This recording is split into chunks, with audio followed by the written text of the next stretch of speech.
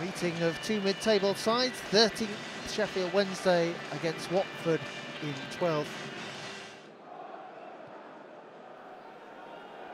Down by McGugan, and Angella's got there to force it in.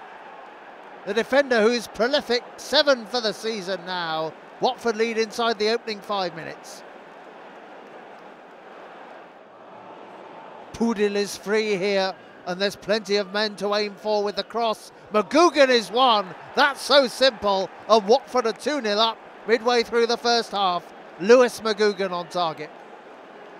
Wednesday always looking stretched once Pudil.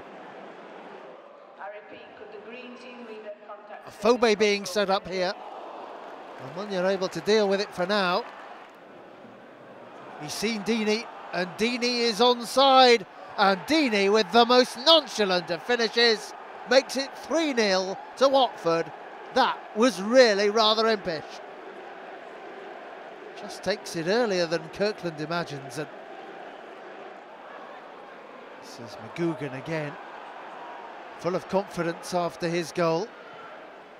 Tries for the shot. Deeney wanted it played towards him. Off the post from Ranegi, and a couple of goes, and Deeney has 2 in 3 minutes. And this is becoming a rout, 4-0 to the visitors. And Deeney with 20 for the season now. So having to try and salvage some dignity here. Good cross in, Afobe with one back. Just 3 minutes after Watford make it 4-0. Driving the ball towards goal. And Nyewu is forward. Got ahead of Manuel Almunia, the big defender. Well, it might be a different manager for Watford this season, but the scoreline at Hillsborough is going to be the same. Full time here. Sheffield Wednesday 1, Watford 4.